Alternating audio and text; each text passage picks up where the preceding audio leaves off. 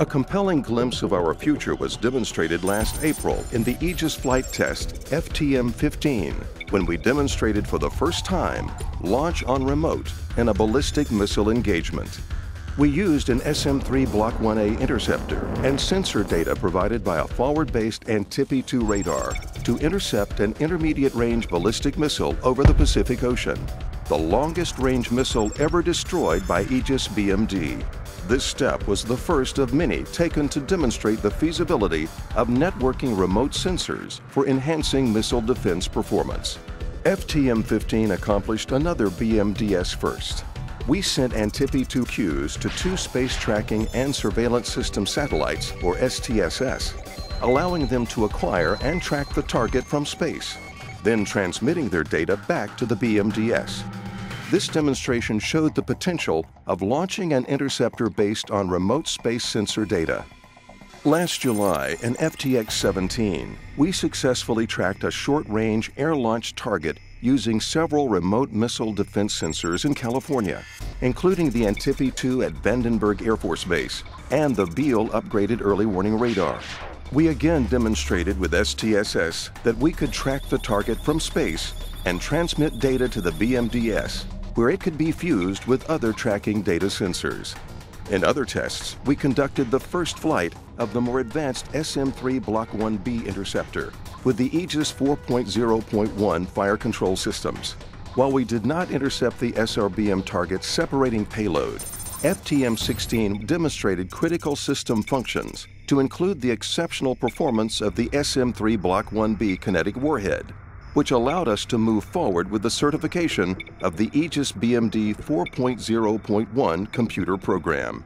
We have learned from the FTM-16 results and will repeat the test this year.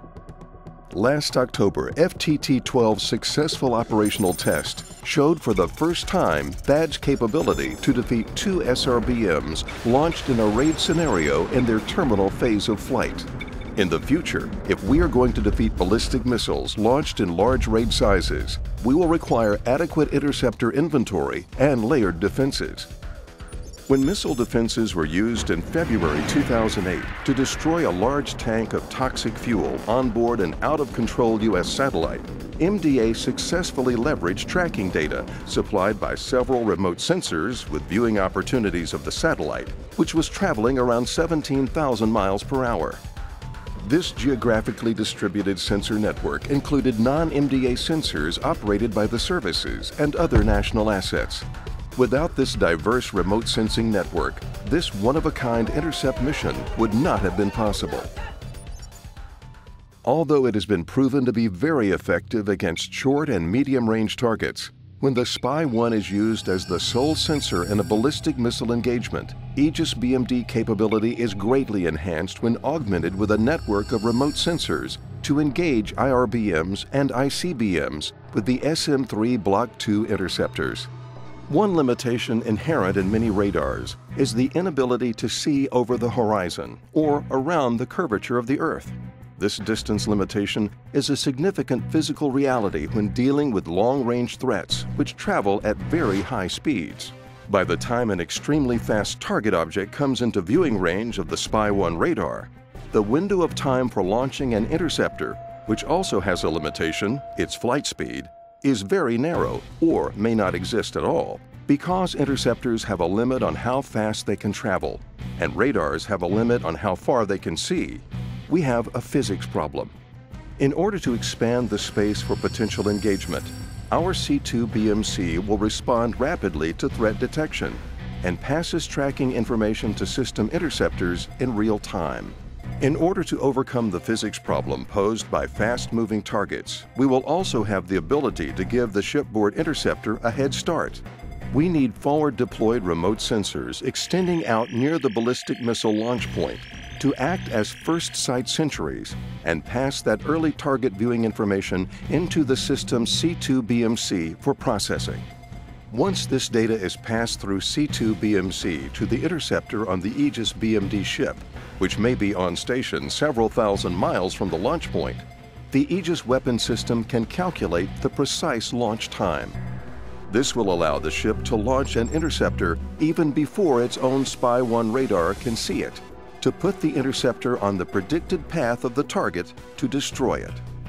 In the future, our ability to defeat multiple ballistic missiles of different ranges by intercepting them in the ascent, mid-course, and terminal phases of flight requires we develop capability to enhance our view of the entire battle space today. In our FTX-17 test involving multiple sensors, we demonstrated with the STSS satellites we could leverage viewing angles from space and pass tracking information into the system. Precision Tracking Space System satellites currently under development will give us a persistent sensor capability to detect and track threat launches from regions of concern. As the ultimate remote sensor network with a continuous high ground view of objects traveling through space, a constellation of PTSS satellites will provide persistent, high-precision, real-time tracking of enemy ballistic missiles necessary to develop fire control solutions for the BMDS interceptors. Increased sensor networks are critical improvements the warfighter will need to conduct future missile defense engagements. International cooperation continues to be a hallmark of the U.S. Missile Defense Program. Our command and control, battle management and communications element, and NATO's advanced lower-tier ballistic missile defense system demonstrated the ability to exchange sensor data for cueing and threat awareness, thus extending the NATO sensor coverage. MDA continues to support research and development of advanced ground and space-based remote sensing technologies and investigate ways to improve its data fusion capability to further strengthen the nation's missile defense sensor network. Our collaboration with industry, government, and university research centers and international partners in this area is vital to the Missile Defense Agency's ability to fulfill its commitment to protect the United States homeland, U.S. forward deployed forces, and allied and friendly nations from the evolving ballistic missile threat.